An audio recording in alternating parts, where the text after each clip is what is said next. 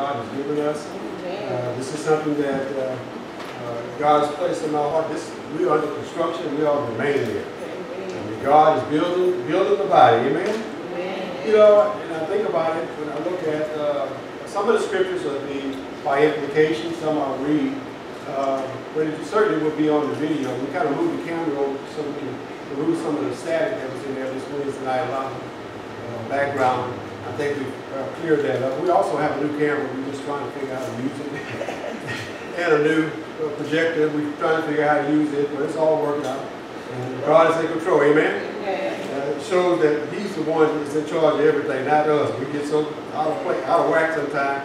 And is it really faith, or is it we dealing with facts? And so, you know, Jesus mentioned something in Luke, the 18th chapter, verse 8b, that I think is something that should be a challenge to everyone listening today to what God is sharing with us. We should be concerned about. He said, nevertheless, when the Son of Man cometh, shall he find faith on earth? And that always challenges me. There are some things that I read and some things I'm aware of, and it challenges me because I understand that wide is the way, that road that leads to destruction, and narrow is the way to lead to righteousness. And sometimes we take it for granted that we're following the full will of God, and we just, you know, the world church has just convinced us we can just make it in. But the just, the Bible says, shall live by faith, and you can't live by faith unless you have the faith of Christ in your heart. Amen. So what does the word faith mean? I'm going to use the Strong's Concordance to define some areas from the Strong's Concordance. And we're going to spend some time shortly on our Bible studies on using the concordance and moving from the Old Testament to the New and vice versa, on some scripture preparations for our prayer, for our Bible studies and so forth. The Strong's is one of those that have been proven and tested test of time. It's not the only one. I also use the Young's Concordance and others. In the Strong's Concordance, it defines belief. Faith is a belief. Faithfulness, reliability, trust, confidence, firm persuasion, assurance, or firm conviction. And we talk about in our God. We talk about in our God, not in ourselves, huh? I have no confidence in the flesh, none whatsoever. I only have confidence in the resurrected power of Jesus Christ when He do me. That's it. Each of these definitions of faith are found and they are demonstrated in God's Word. And there are more. To me, I've studied for some time, there are more implications and descriptions of faith carried out by men and women of God from the Old Testament to the New, and it's going on in the New Testament epistles, you and I being the living epistles.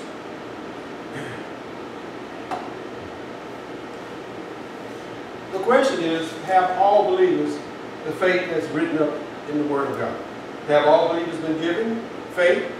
That should be clear, because in the 12th chapter of Romans, we're going to begin reading verses 1, 2, 3, and it will prove that all of us have been given a measure of faith.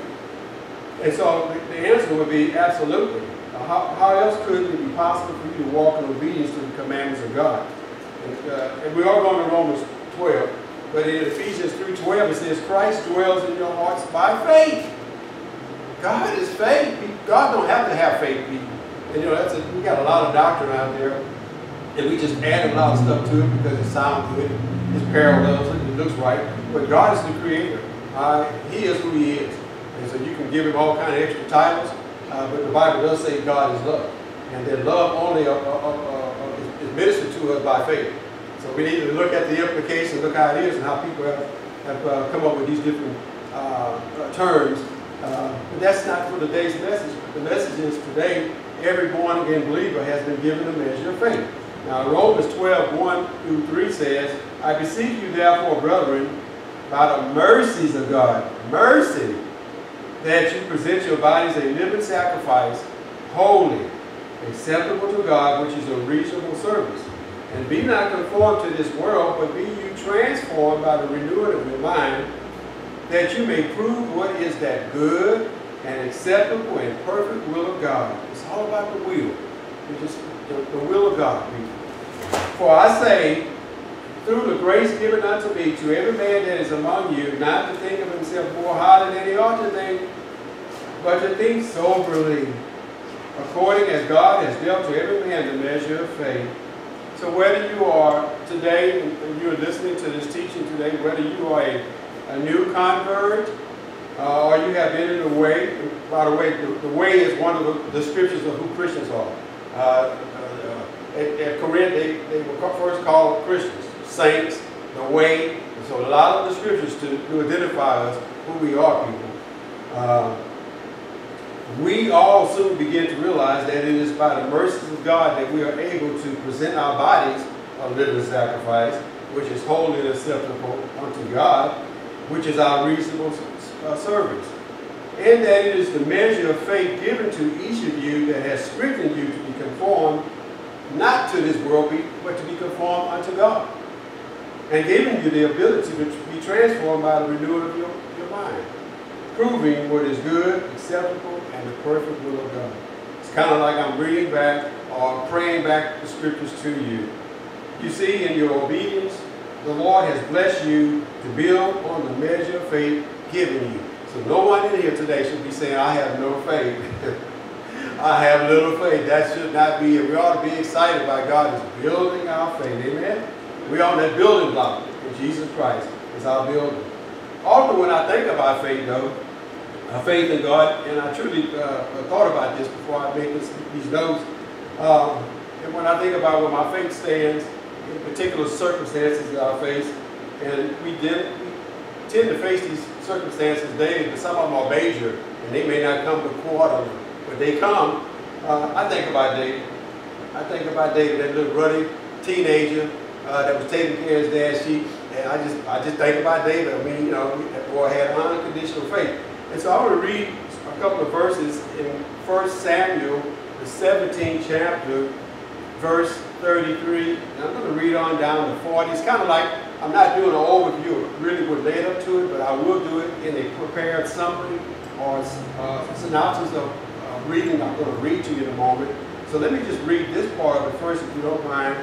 In 1 Samuel, the 17th chapter, verse 33, it says, and Saul said to David, thou art not able to go against this Philistine and fight with him, for thou art but a youth, and the youth being teenager.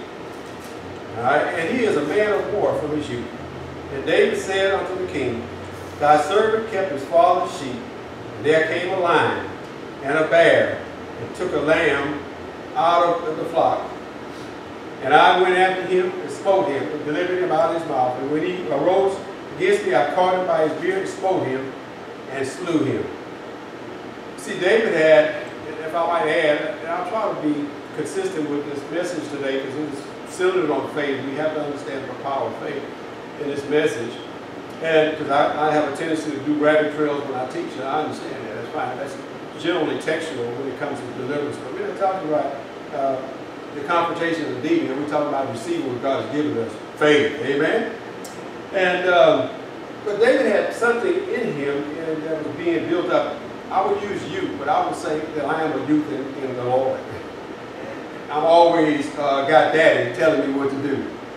And so David had facing options there as a sheep herder and over his dad's sheep while his brothers are out in the war. And he says, he talks about the lion and the bear and how they were smoked by God's power. And that what he had conquered here, the lion and the bear. The lion speaks of pride, the most proud animal in the forest. And the bear speaks of the grip of religion, the power of how man can be brought under subjection to it. And Goliath was coming with a new religion. And he was speaking like the roar of a lion. And so God had, for such a time as this, and if you think about it, some of the battles you face, you know, they're behind us now. But how much more prepared are we getting so when the next battle comes so we can walk stronger in the faith of God? And sometimes we have to go back and remember those past experiences with God and make notes of it, write down how things happened and God saw it through. And I was facing this battle and God come up with a miracle. I had no idea somebody was going to come and give me my bill money. Sometimes we have to remind ourselves and testify to ourselves the goodness of our God. Amen? So David is testifying of the goodness of his God. Amen? And he's testifying to the king. And thy servant slew both the lion and the bear, and this uncircumcised Philistine shall be as one of them, seeing he had defied the armies of the living God. And David said, moreover, the Lord that delivered me out of the paw of the lion and out of the paw of the bear, he shall deliver me, and that's the grip, out of the hand of this Philistine, this religious doctrine, this demonic power working. And Saul said unto David, go, the Lord be with thee. And Saul armed David with his armor, the king's armor. Put a helmet on, brass on his head, and also armor with a coat of mail. And David girded his sword upon his armor, and he ascended to go, but he couldn't prove it. And David said to the king, I cannot go with these, for I have not proved them. This is not what I use. This is not what God's given me to fight with. And David put them off, and he took his staff in his hand and chose him 5 smooth stones out of the brook, and put them in his shepherd bag which he had, even in a scrip. And his sling was in his hand, and he drew near to the Philistine. Now that is powerful. You know, what's in your bag? I mean, God's got armor for us. He's got provision for us in our bag. We're going to cover a lot of that today in this hour with the Lord. You know, when you think about David, I want to read a prepared summary of David's courage and the faith of David that I prepared.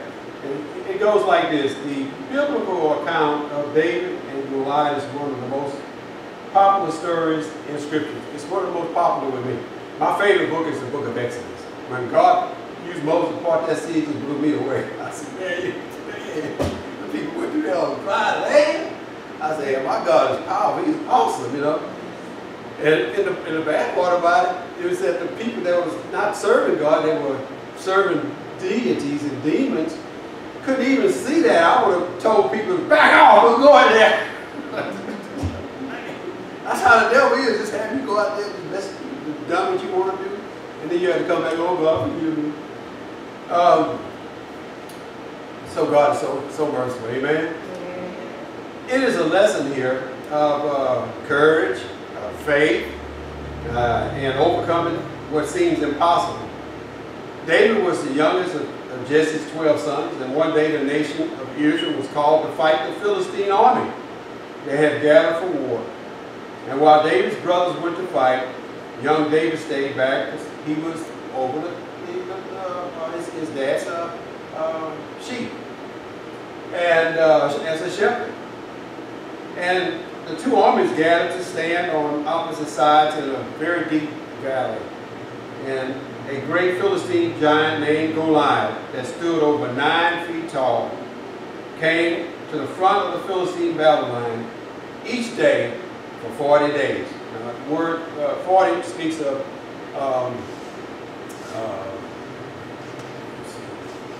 want to give you this. When it comes back to me, I'll give it. Maybe it's not for me to say right now. And so for 40 days, Goliath appeared here 40 days and mocked the Israelites and their God. God called to them, Goliath called to them to fight, but King Saul and the Israelites were scared and did nothing. David was sent by his dad Jesse to visit the front lines and bring back battle news from his brothers. He was sent there also with provisions, and this is what the families did. They brought provisions, food, and different things because there were so many people assigned to the regiments, and they had to be fed that way. It's not like our military today. They have to have rations and have cafeterias and things like that. So David, while he was there, he heard Goliath mocking Israel and their God, and David was brave and he volunteered to fight Goliath. He persuaded, the Holy Spirit persuaded King Saul, because Saul recognized faith manifested in the man.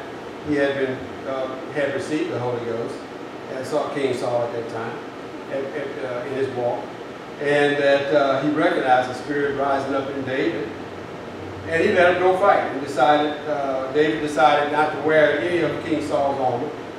And David carried a sling, gathered 5 smooth stones, and Goliath, when he saw him, laughed at him. Just ha ha ha ha. He just laughed at him. But David responded that even though Goliath had a sword and a spear, David came in the name of the Lord Almighty, the God of Israel. David put a rock in his sling and swung one of the rocks at Goliath's head, and the rock sank into David's forehead, and he fell. David then picked up Goliath's sword, used it to kill Goliath, and cut off his head, and that was powerful. That was supernatural. You can go back and do your studies and your readings in these chapters, because it is an awesome story of courage and what God can do to an obedient soul, to use us. And this is how he wants to use each of us today. This familiar Bible study reminds us of the courage in men's hearts when their faith is placed entirely in God. Goliath taunts David, but David's faith becomes evident when he does not cower under the threats, but instead warns Goliath with the hand of God. The armor he rejects represents the strength of man. While David chose the armor of God, we must as well walk and live daily in the whole armor of God. The whole armor of God. God has provided the same assurance to each of you. He has provided that. We just need to have faith and trust in him. God desires that each of you have faith and trust in him no differently than David had. David had been tested, and when he saw this giant, and he also heard what this giant was saying, he also saw the Lord God as Israel's deliverer. He saw through the vision of faith in God. Therefore, the giant appeared to David as an ant. That's how it appeared to him. Trust, people. Trust God's word. For God will defend his own. God will take care of his own people. David was not proud, but he was confident that his God would not take these insults and these threats against Israel lightly. He was not afraid of mere man, of the situation he was in, the conditions of the battle, or the history of his adversary. Faith in God was enough. 5 smooth stones and an attitude to serve. And we have to think about it in our own descriptions of life, the things that we face, the giants that we face each day in our life, or our situations, or are we adjusting with the armor of men? And are we more concerned about the conditions, the history, and of the situations that we face? Or do we rewrite history by speaking the word of God over the places and the peoples and the things that we are confronted with each day? Certainly we all have had those great faith experiences though. I know I have, and I'm certain many of you have, and perhaps you face a few not so great faith days as well. I'm confident that you can have great faith in God daily. I'm very confident of that. Only if you have faith in God to believe. Only if you believe.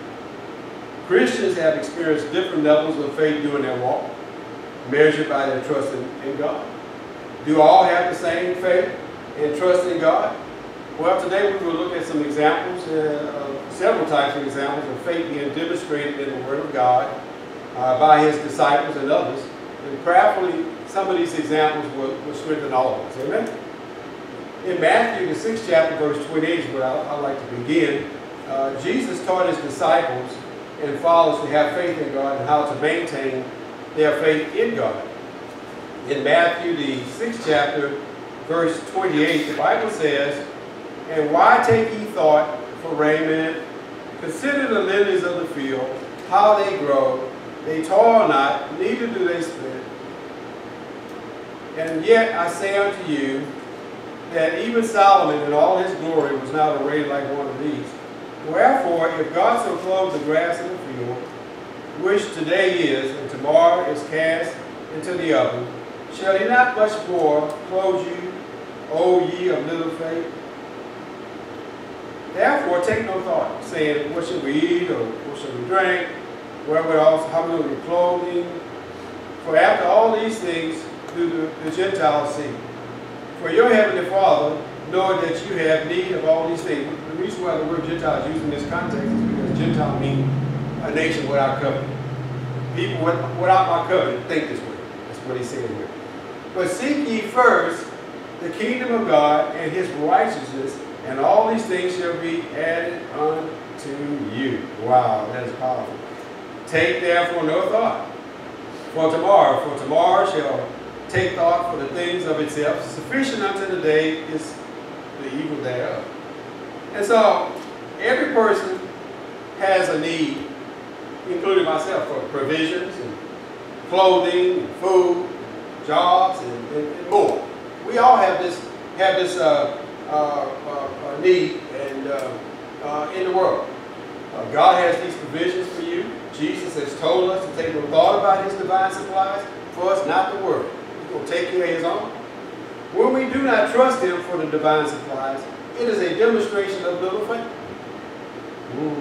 And Jesus tells us not to walk in little faith. In verse 30 it says, O ye of little faith. This is based on just the bare necessities. I mean, you haven't faced a lion or a Doberman pigeon that jumped over a fence coming running down the street at you. All right? This is just everyday XOXO, I guess that's the right term, or LOL or something like that. But anyway, and so how do we overcome? The Bible says, seek ye the kingdom of God. So little faith is conquered in our faith by what? The Bible says just simply seeking the kingdom of God first. Prioritize. All right? Seeking the kingdom of God. Now, I may want a certain item, but it has no spiritual significance, and it's just a choice. And I can ask God for it. I've seen God give me things that I didn't really deserve. But sometimes we ask for things that are rabbit trails to lead us to hell. And then when God stops us from getting it, then we want to blame God. Or then we blame ourselves, like, wait about not deserving. And then you realize 6 months later, come on TV, that prophet had something in it to kill you, or whatever. I don't know. I'm just going to give you an example there. Another example is found in Mark, the 4th chapter, verses 35. Mark, the 4th chapter, verse 35. Give me a moment to turn there. And by the way, the 40 days speaks of tests and trials. I knew it would come back to me, but I refused to jot it in my notes last night. I just said it would come back to me. God said, gotcha. Amen? All right, so Mark, the 4th chapter, verse 35 says, and the same day when the evening was come, he said unto them, let us pass over unto the other side. And when they had sent away the multitude, they took him, even as he was in the ship, and there were also with him other little ships. And there arose a great storm of wind, and the waves beat into the ship, so that it was now full. And he was in the inner part of the ship asleep. Jesus was on a pillow. And they awake him and say unto him, Master, carest thou not that we perish? And he arose and rebuked the wind and said unto the sea, Peace, be still. And the wind ceased. And there was a great calm. And he said unto them, Why are you so fearful? How is it that you have no faith? And they feared exceedingly and said to one another, What manner of man is this, that even the wind and the sea obey him?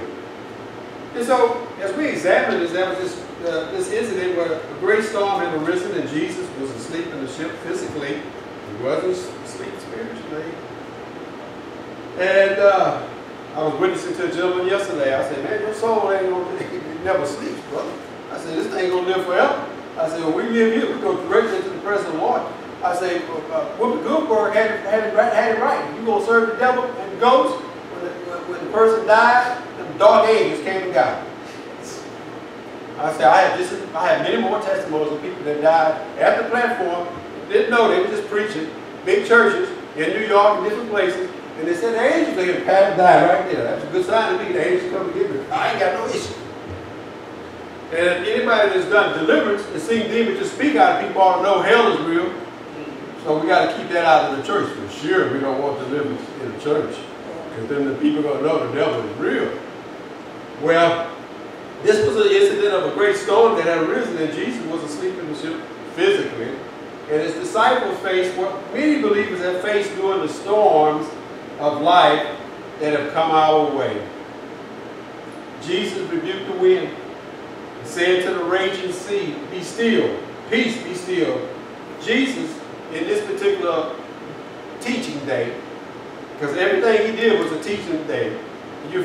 Many times I'll say that at conferences and things like that, if I'm overseeing it, my wife and I overseeing it, I'll let them know that every moment is going to be a teaching moment, so don't expect me to be perfect. I'm going to allow some things to happen so you can discern. And so he used this teaching moment here, and he exposed their fears, teaching them to have faith and to have power through him over nature that is being used by Satan to destroy man. Now I know God is a loving God, and there's some scripture proof that he'll do things because we ask him. We're just trying to make sure this is who he is. But I'm not real comfortable with asking God just to make it stop raining because I don't want to get in the rain. But if nature is raging storm and there's a hurricane, I rebuke it in the name of the Lord. In fact, we stand in agreement with our brothers and sisters in the state of Florida. We rebuke it in the name of the Lord. Wind, stop in the name of Jesus. So I'm just kind of uncomfortable about those people that want to let you know I went outside and I stopped the rain. Well, if you did, just don't tell nobody else. But that was just God did that for you. But you start telling it out here, that means I got to preach it. You got to tell it. You got to tell it. Everybody should be saying we stopped the rain. You stop the rain long enough, it won't be dropped. I'm just telling the truth. Say the devil gets set free. So this was a wind and a raging that Satan was involved in. So he rebuked it. He don't rebuke his creation. Okay. All right. Jesus said in here, in this passage of scripture, it says they had manifested no faith. Oh, no faith was manifested in his disciples during this contest. So, have there been any contest that you and I have faced?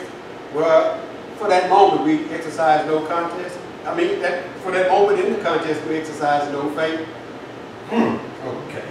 So Jesus delivered them in all of the little ships that were being tossed to and fro by the rain, and they were the small ships that accompanied them in the sea. The Bible makes it clear, none were lost. That's how powerful our God is. I mean, don't get no goosebumps, but we ought to be getting excited, about trusting God. Live in Christ Jesus, who has power over nature. He has power over nature. In Matthew, the 8th chapter, is another great example. It talks about great faith in here, so I know we want to go there. So Matthew, the 8th chapter, verse 5 through 13, I'm going to read these passages of scripture to you. Very common and familiar scriptures to all of us. Matthew, the 8th chapter, verse 5, it says, "And when Jesus was entered into Capernaum, there came unto him a centurion officer, beseeching him, and saying, Lord," called him master, the word Lord, "my servant lieth at home sick of the palsy, grievously sick, tormented. And Jesus said unto him, I will come and heal him. The centurion answered and said, Well, Lord, I'm not worthy that thou shouldst come under my roof. But speak the word only, and my servant shall be healed. For I am a man under authority, having soldiers under me, and I say unto this man, Go, and he goeth, unto another company, he cometh, unto my servant, do this, and he will. Understand his delivery to Jesus is a calm, deliberate conversation in humility, talking to him in context. When Jesus heard it, he marveled and said to them that followed, Verily, verily, I say unto you, I have not found so great faith, no, not in Israel. So great faith, not in Israel. And I say unto you that many shall come from the east, the west, and shall sit down with Abraham, Isaac, and Jacob in the kingdom of heaven. But the children of the kingdom shall be cast into outer darkness. There shall be weeping and gnashing of teeth. So many will not be able to see the loving God, trust God, and come in. And Jesus said unto the centurion, Go thy way, And as thou hast believed, so be it done unto thee. And his servant would heal that very self-same hour. And you need to go back and read the rest of the text, because the whole thing just spin you off the spool. I mean, it put you on the powder wheel, but you don't want to get off the spool. You put to stay on that wheel, and let God keep shaping, because it's just a whole lot of meat there, and bread, and some milk. I mean, it's a whole lot there for us to receive there. And so Jesus gave a definition here of great faith. In verse 8, the centurion said, I'm not worthy that you should come under my roof. And so my point is that real authority has its foundation in total humility and faith and trust. Real authority. To fully understand authority, one must be under authority. The centurion understood this simple spiritual principle, being a natural, physical, national centurion officer. And he didn't get there because they just called him up one day and said, now you're in charge of these 80 people. And he came up through the ranks.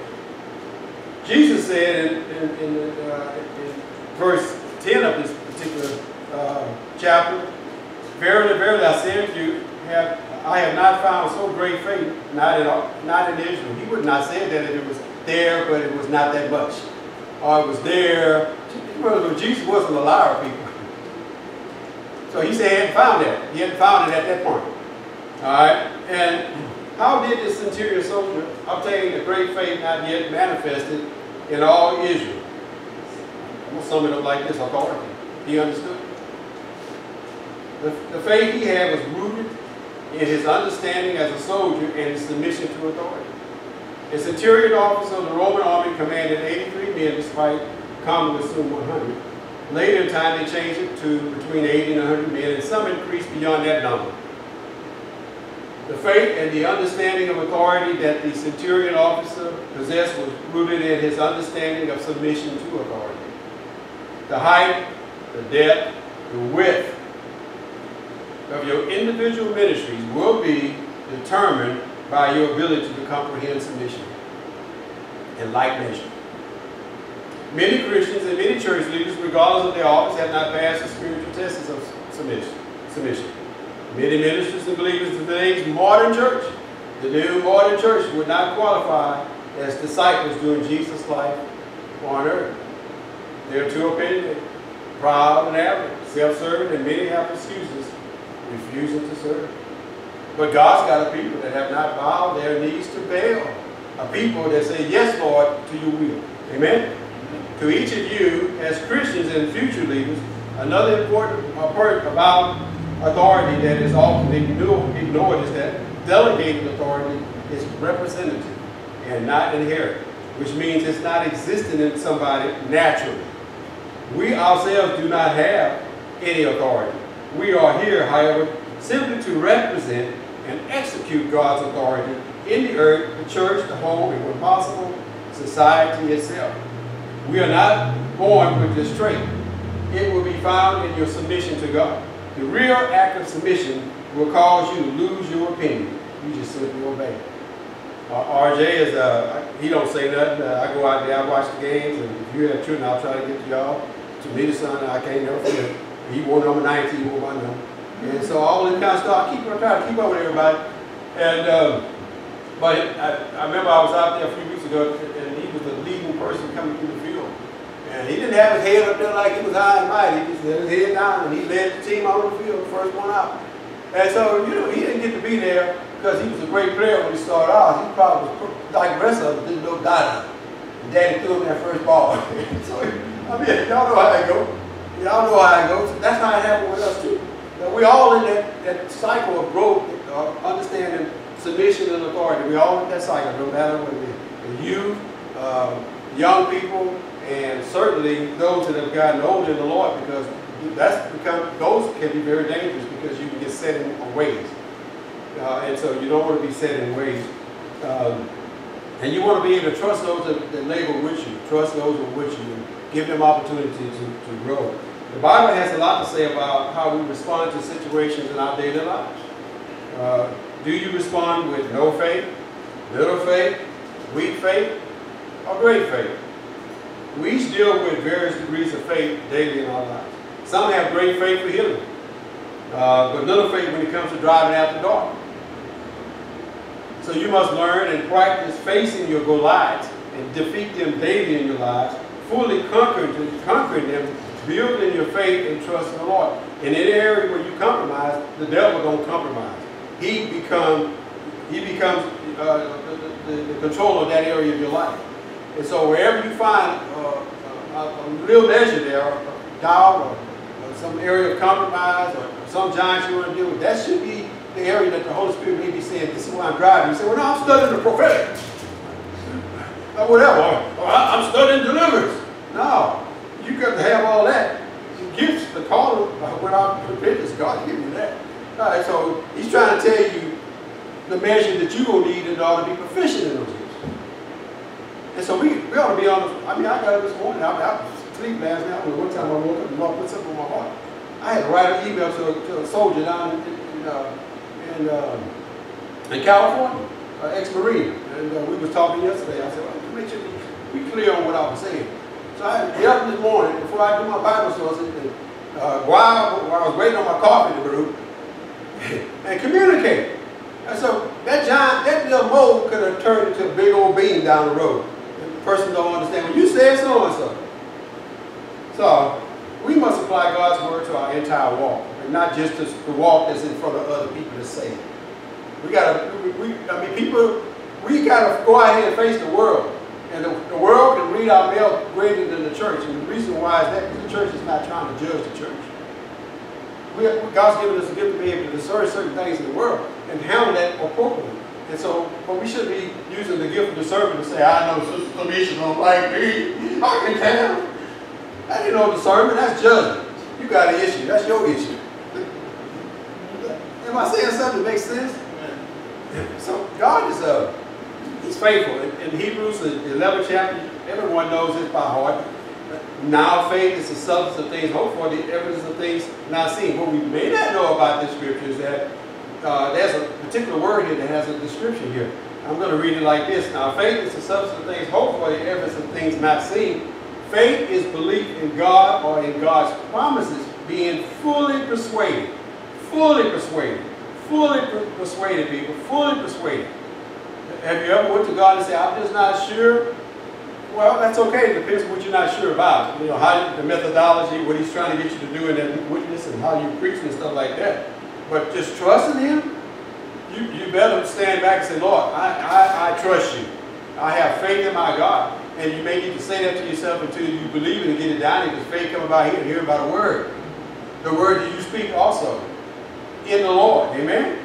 So the Greek word for faith in this particular verse is a word called pistos, P-I-S-T-O-S. And it means, literally translated in the Strong's, I believe on divine and truth. I believe on the word of God. And that's really, that's a verb. I mean, it's active. Okay? And we need to have that understanding, not just read that and then read the rest of the chapter talking about they had faith to do this and they died over here and they did it. That's not what it's saying here. All right? When we think about it in the conclusion of today's message, I just want to take a few examples on how important faith is in your walk in Christ. So I'm going to redo them, but I suggest that you go back and look at the scriptures for those of you that are following along with the teaching today. In Ephesians, the 2nd chapter, verse 8, it says, for by grace are you saved through faith, and not of yourselves. It is the gift of God. For by grace are you saved through faith, and that not of yourselves. You didn't save yourself. You say, I got water baptized. I joined such and such a church. No, it doesn't say that. It's not of yourselves. It is a gift of God. You were saved by grace, and the Bible says through faith. Uh-oh. How important is faith? Grace is God giving us what we don't deserve. Faith is a gift of God and the access to God's divine grace.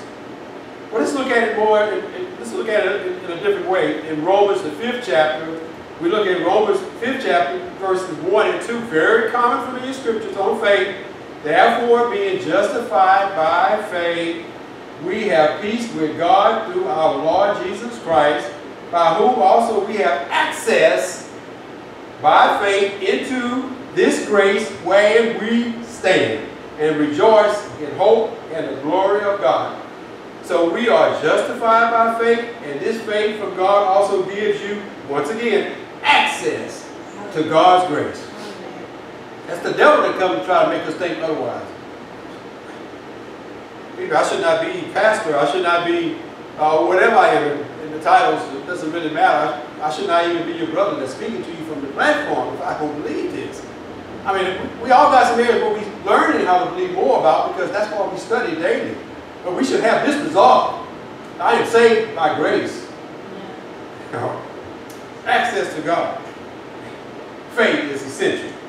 In James, how about in the healing chapter of James, the 5th chapter, verse 15, the Bible says, and the prayer of faith shall save the sick, and the Lord shall raise him up. And if he committed any sins, they shall be forgiven him. So something is in the prayer of faith that deals with, and I didn't have time to cover all of those different aspects of forgiveness and so forth, but it's clearly indicated here that forgiveness is part of the prayer of faith when we're ministering for the sick. We are confessing our sins, our faults, confessing our judgments, our words. We are saying, God, I appeal before my great high priest and offer up before thee repentance for my sins. And you call for the elders of the church. The Bible says you call for the elders of the church. In other words, ministry should have, people in the congregation and ministers should have an opportunity to be able to ask for the elders for prayer and the laying of hands and the ministry to the sick. That should be just XOXO. I guess I got it right. And so, if you don't have that, then you need to have that. So, and you need to find a church, find a church home, a place where you can be in a fellowship where all of these traits are being taught today. Because we covered faith and we covered grace, but we also covered the grace of God working through authority and submission and fellowship. And now we're in the congregation, and now we're talking about getting prayer for the sick. You are healed by faith. Jesus Christ is the great physician, and faith is the essential element needed to access God's grace. Essential. If you have no faith, then how are you going to access God's grace? God is merciful. To the merciful, he becomes merciful. So that means there's a limit on the mercy if you limit God's mercy in your life working with others. If you're not merciful to somebody, then don't expect mercy from God. That's a scripture principle. We can go so many different places with this teaching today. But do you see in each of these chapters that I covered today, Ephesians, Romans, and James, that all of them concluded with the access that God gives us access to God. It's faith in God. Faith from God gives us access to God's grace in each of these teachings here. As we look at what we were, the chapters that we covered today, the importance of faith to access God's grace, you've heard, you've read with me, faith is a very important element. For we are saved by grace through faith, we are justified by faith, healed by faith, kept by faith, and what we didn't cover in Acts, the 2nd chapter of the day of Pentecost, baptized in the Spirit of God by faith. And there are many other essential elements and applications of faith in the Bible that God speaks about, and faith is an essential element needed to access God's grace. Okay, well, Pastor, I understand, and I know this is necessary. So today we want to conclude the message with 4 words. Lord, increase our faith. Are we prepared to accept that though? Are we prepared to go through the lessons that his disciples went through, who manifested little faith, weak faith, no faith, great faith? Are we prepared? So many, as soon as they face a situation, they abandon the ship. So it was easy to abandon the ship, but it's kind of hard to abandon the ship in a hurricane. You're going to stay on, hold on to that wood. All that iron, you're going to stay on that ship. And, you know, a simple 4-word request to God. But it is a powerful request to our Maker. Lord, increase our faith. You must read the Word of God, and you must believe Faith is increased in our lives by hearing and reading the Word of God and persistent prayer. Then you begin to put faith in your lives into action. In other words, the Word of God mixed with faith is profitable. The Word of God not mixed with faith is unprofitable. So let us repent today and let us allow the Lord of God the measure of faith that we need, the faith in our lives to be built upon, to grow. Lord, increase our faith. So Lord, I pray today, as we pray and join together in the unity of our faith, the unity of our spirits, Lord. Lord, increase our faith. Lord, we want to walk in the great faith of God. And we thank you for those faith and the Word of God that you have placed in our heart.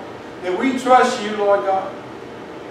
Lord God, that we stand on your word, we stand and we have faith in you, Lord God, and access to you, Lord God, the grace of God in our lives. We repent, Father, in any area where we have not exhibited faith and we didn't deal with it.